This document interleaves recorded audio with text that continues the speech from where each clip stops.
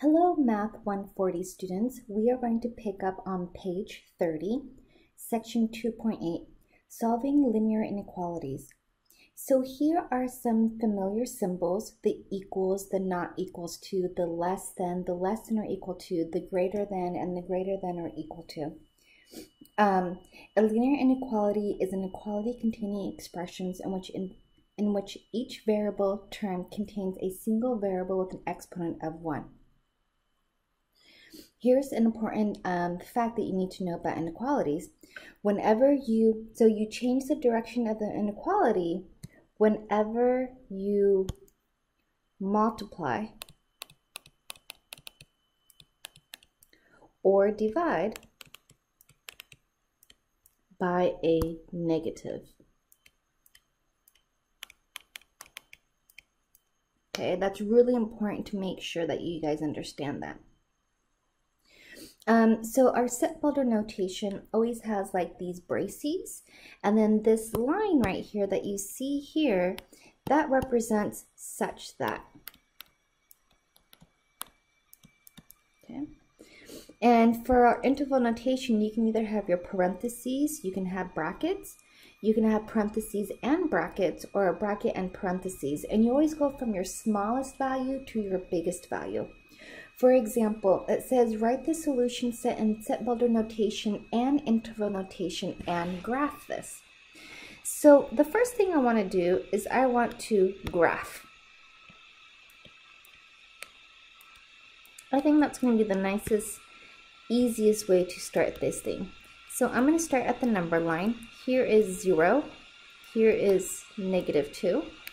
And if you want, you can tell me where +2 is. Because we have the inequality that is less than or equal to.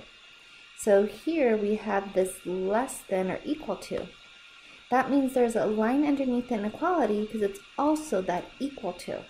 So what you want to make sure that you do, since it's in less than or equal to, you want to put a solid filled in circle. That's really important. And it says that x is less than. So all the numbers that are less than -2 live over here. So that is where you're going to point this. So that is going to be my graph. So now when I do my interval notation, I'm going to read it from the graph.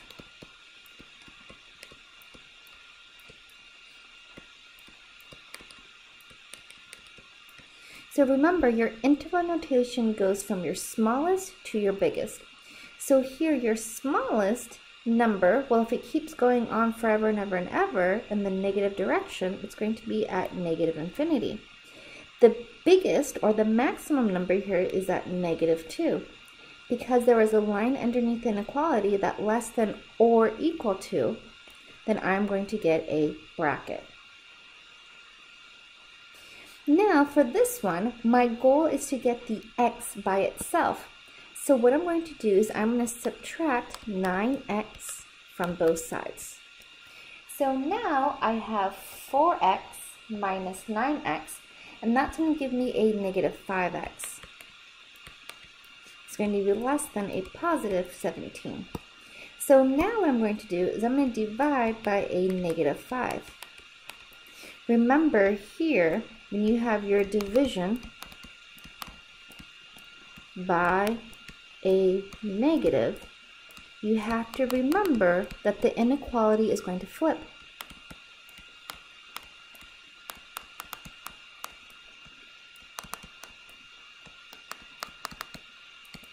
So now what you have, well, you know that the -5 cancel. So you have your x here, and you have your 17 over a -5. And remember, you divided by a negative, so that inequality switches direction. So now you have x is greater than a -17/5. So my answer is that x is greater than a -17/5. And just because I usually get this question a lot, I'll write it over here. -17/5 is the same as 17 over -5, which is same as negative 17/5. Here, it just means that the fraction is negative. It does not matter where that negative sign lives, whether it's in the numerator, the denominator, or over to the side. It all represents the same. Personally, I like to have it in my numerator. That way I'm less likely to make a mistake. Now from here, I'm going to do my graph. So for my graph, the number that I'm looking at is going to be a negative 17/5. And it's an open circle because it's strictly greater than. So the number that's greater than negative 17/5 is going to live over here in the positive direction. So now my interval notation,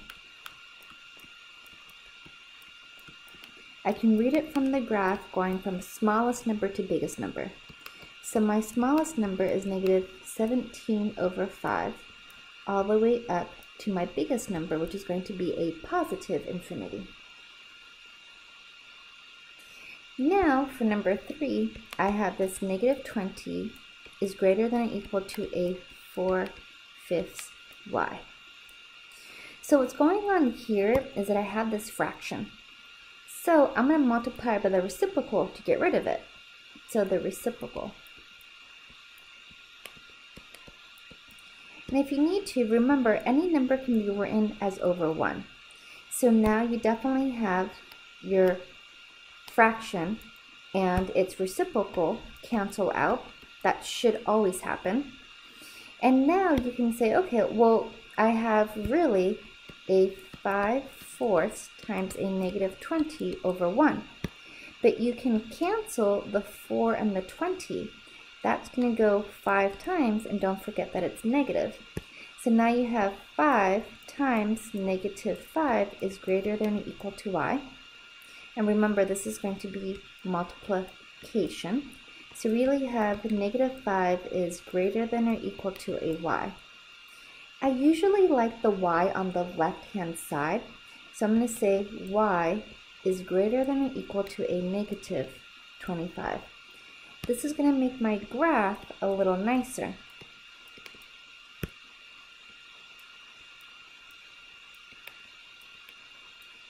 So for my graph, I have a negative 25. It's a filled in closed circle, and I'm pointing towards the positive direction. I'm also going to have my interval notation.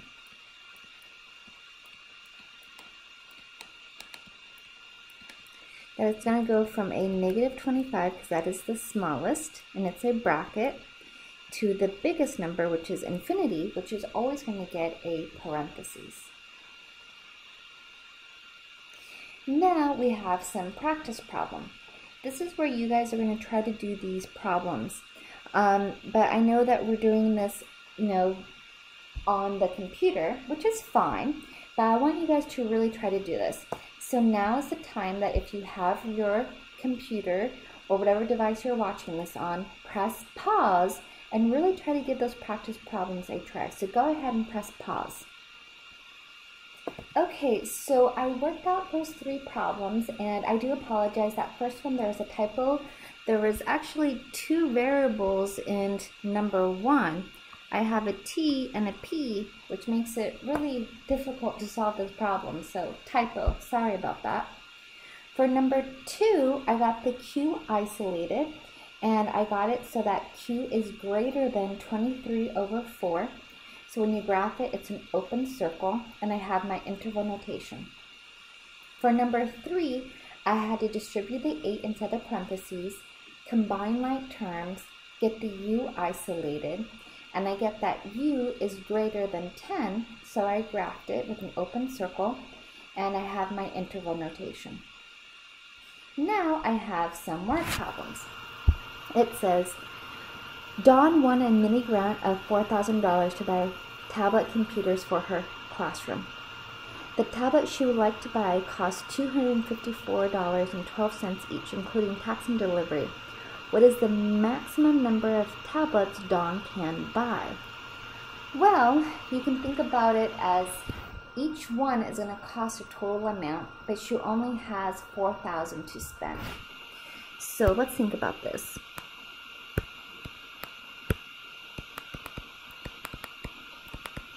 Total that you can spend is $4,000. The cost per tablet is $254.12. So we want to know the maximum number of tablets a Dom can buy.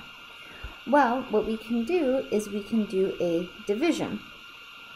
We can say 4,000 being divided by 254.12 to get us how many units this is going to be costing.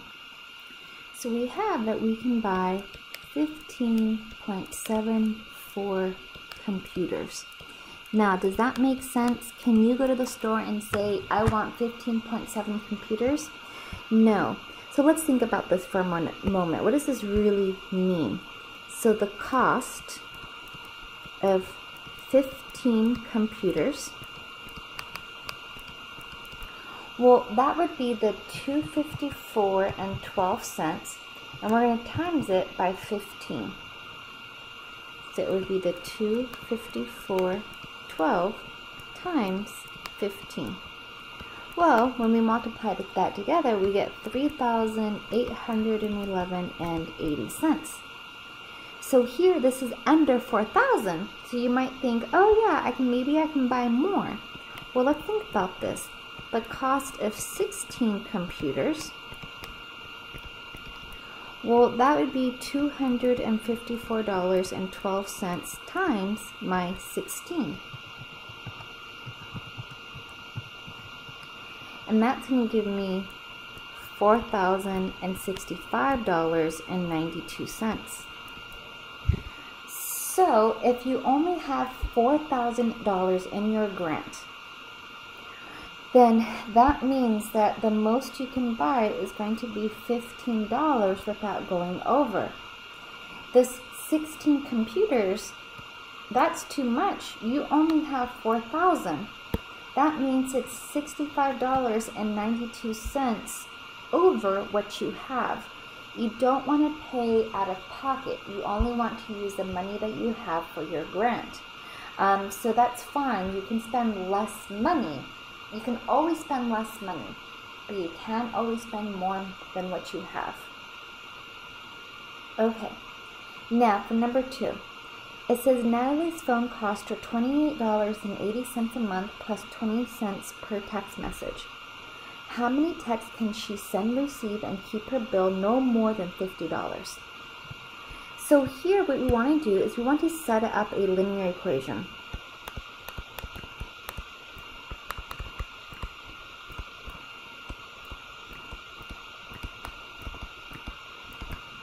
And better yet, we don't necessarily want an equation, since it specifically says that it has to be no more than 50, then we're going to switch that word equation and change it to inequality.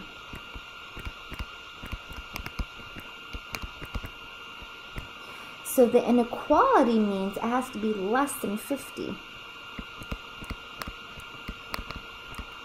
Less than or equal to $50. So if that's the case, well, that represents less than or equal to 50.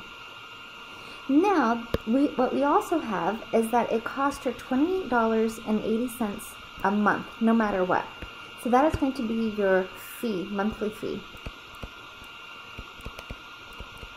Monthly flat fee is $28.80. And here, that 20 cents per, that key word here is per. Per tells you that that's going to be your rate, which tells you that's going to be your slope. So here, your M, or your slope, is going to be 20 cents. So really, you can think about a linear equation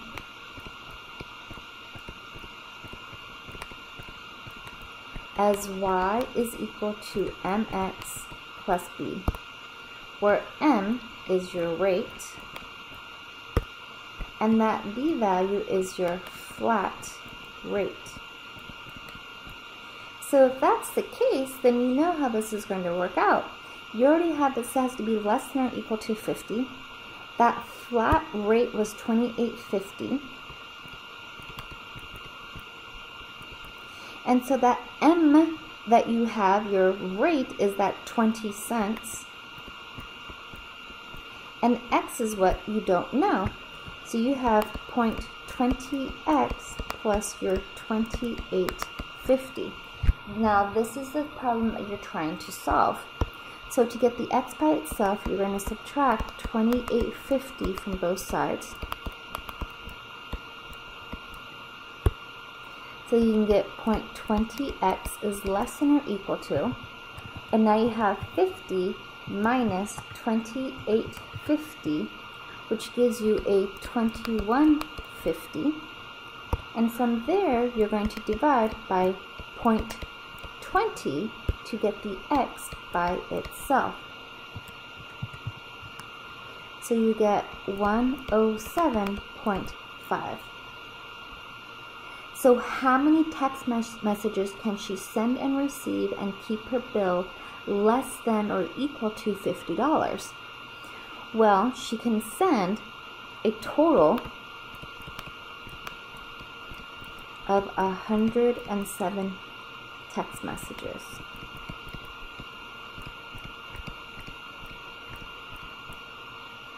And so that is going to be your final answer.